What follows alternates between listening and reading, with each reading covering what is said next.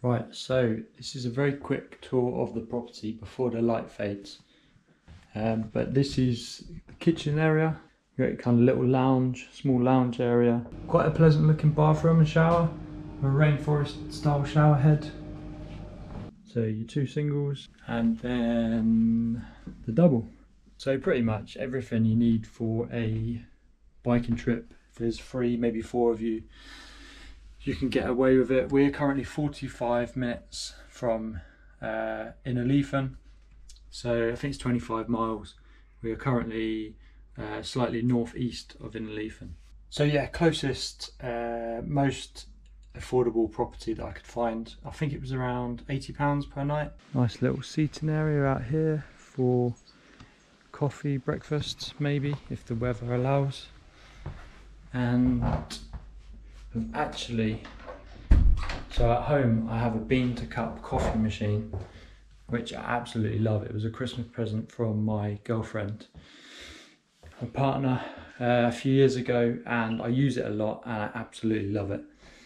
But obviously you can't really take it away with you. It's quite big, it's quite bulky, and it just doesn't make sense to take away.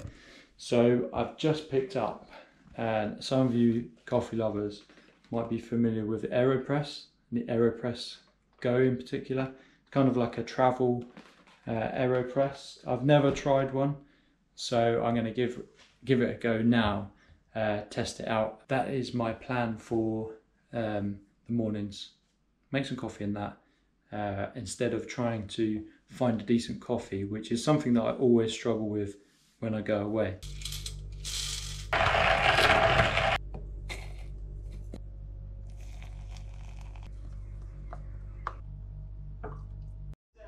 Perfect. And then enjoy your coffee whilst watching some mountain bike videos.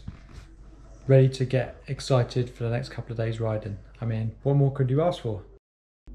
Okay, so it is morning and I've had coffee, had breakfast, done some stretches, got my stuff together and pretty much ready to go.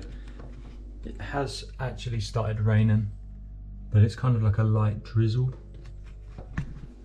A light drizzly kind of rain, so I'm sure it'll be fine. It is Scotland after all. But I am taking a rain jacket just to keep the worst of the weather off, and obviously up the top where it's going to be exposed apparently can get quite cold and miserable.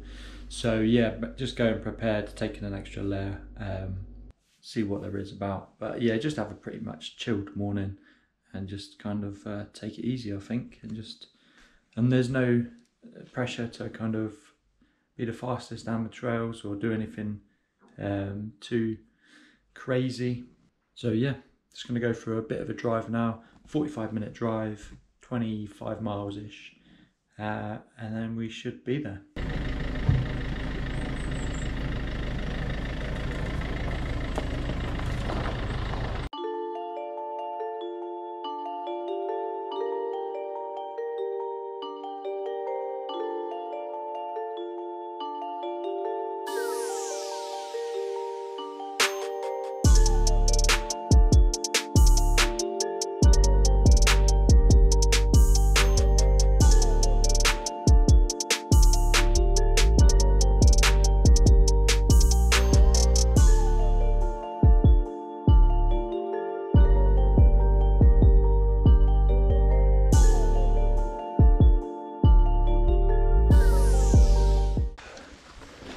Okay, so done a very short climb from the car park, and now I'm on the DH trail push-up, which is quite steep.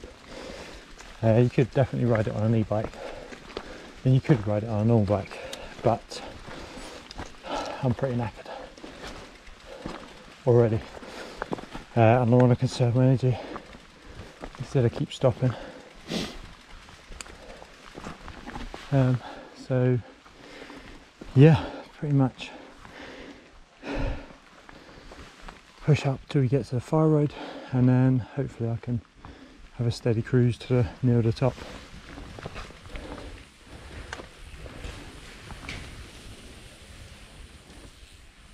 Okay, so I've just pushed / ridden up that bit, I've now reached the fire road, and I could continue that way, which I think goes all the way around, loops around before it comes back up.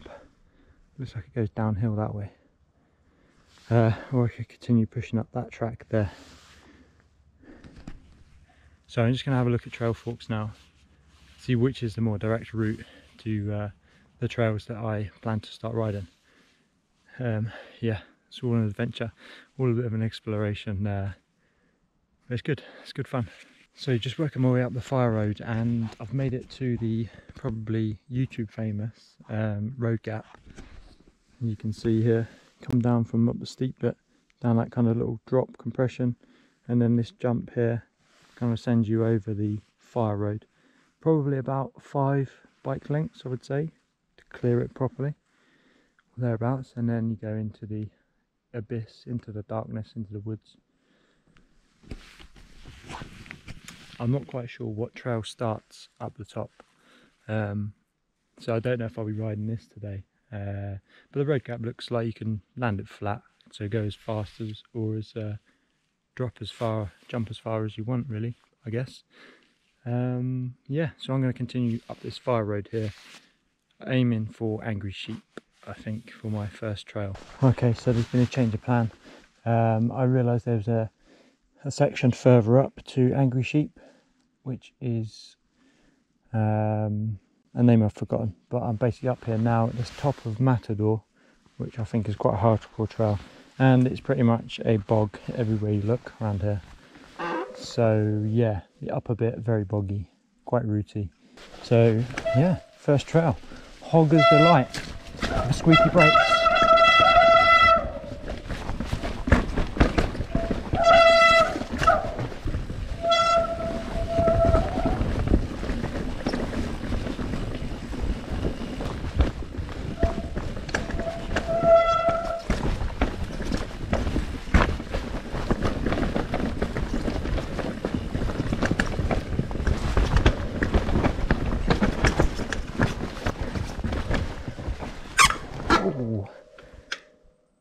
Obviously that wasn't tight enough.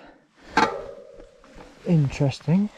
Oh, it's a good job I've got my Crank Bros multi-tool. This is awesome, this tool. About 23 quid or something. But I always like to carry it on with me wherever I can. Hopefully I can find a way of stashing it on the bike at some point, but yeah, that's no good. No good at all.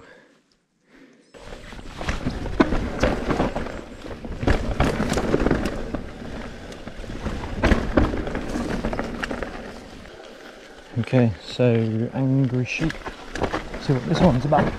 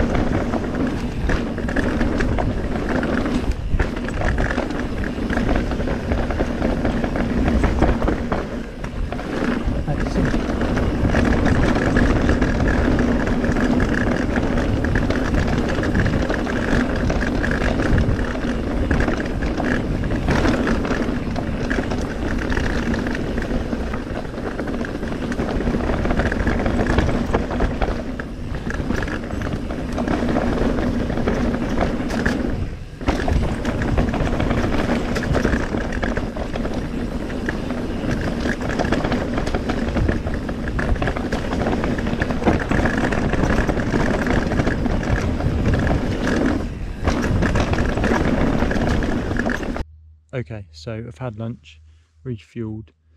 I've made my way back up and I'm pretty tired. It's just starting to spit with rain, and yeah, it's pretty dead, pretty quiet, and what I was going to say, it looks extremely dark in the woods. But I thought, as soon as I have to go through the tunnel section, the woods, to go down IXS, I thought I might as well have a little run in and then have a go on the little road cap.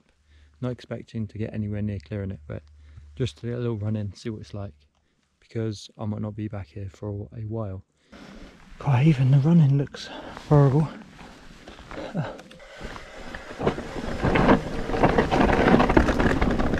Not quite what I expected.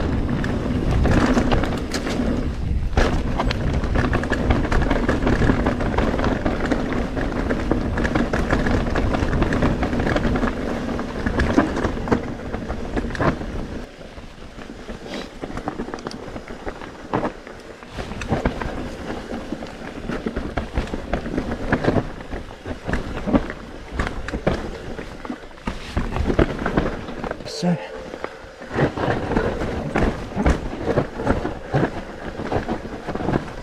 modulate your brakes.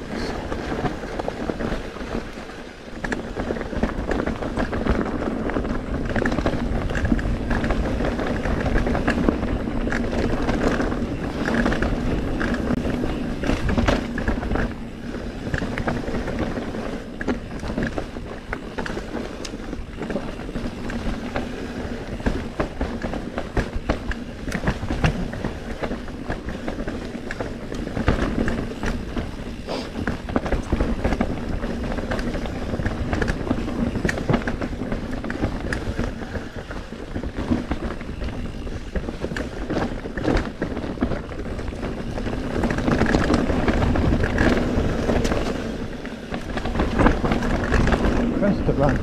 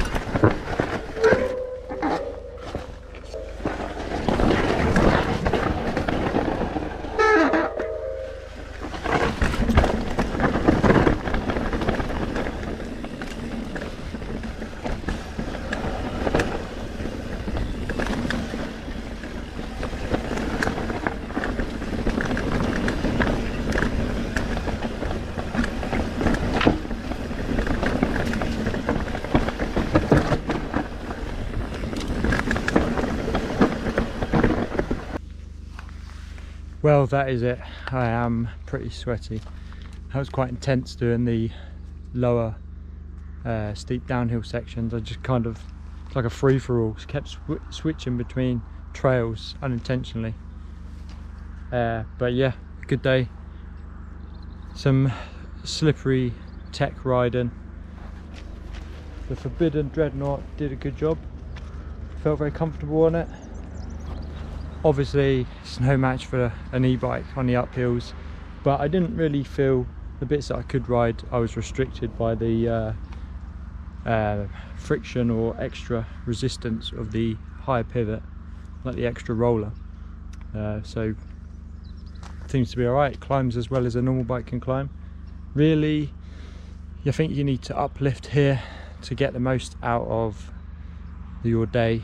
Uplift with a regular bike, unless you are super fit and a beast, or you've got an e-bike, of course you can get the laps in. But yeah, pretty happy. Going to give the bike a quick wash, put it back in the van, and then tomorrow I'm going to try and ride the Golfie. So yeah, get the bike in the van, go and find the parking spot that I'm going to park at tomorrow, just so I know where it is, and yeah, have some dinner, have a chill out, and do it all again tomorrow. So thanks for watching, and I'll see you in the next video.